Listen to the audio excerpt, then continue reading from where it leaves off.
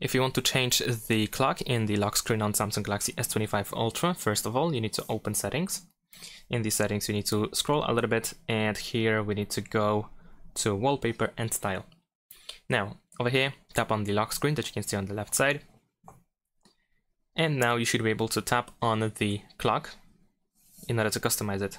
You can also move it around. As you can see, we can place it pretty much anywhere we wish to. We can also make it bigger or smaller by dragging corners. And then here we have the font and color. So here we can choose a different font. We can make the, in some cases at least, we can make the font thinner or bolder. We can choose the color as well.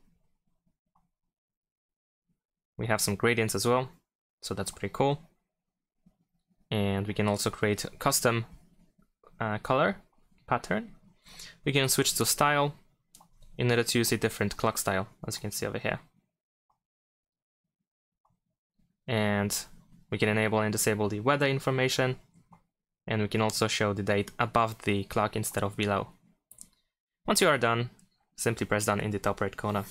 Thanks for watching, leave a like and subscribe to my channel, and see you in my next videos. Bye!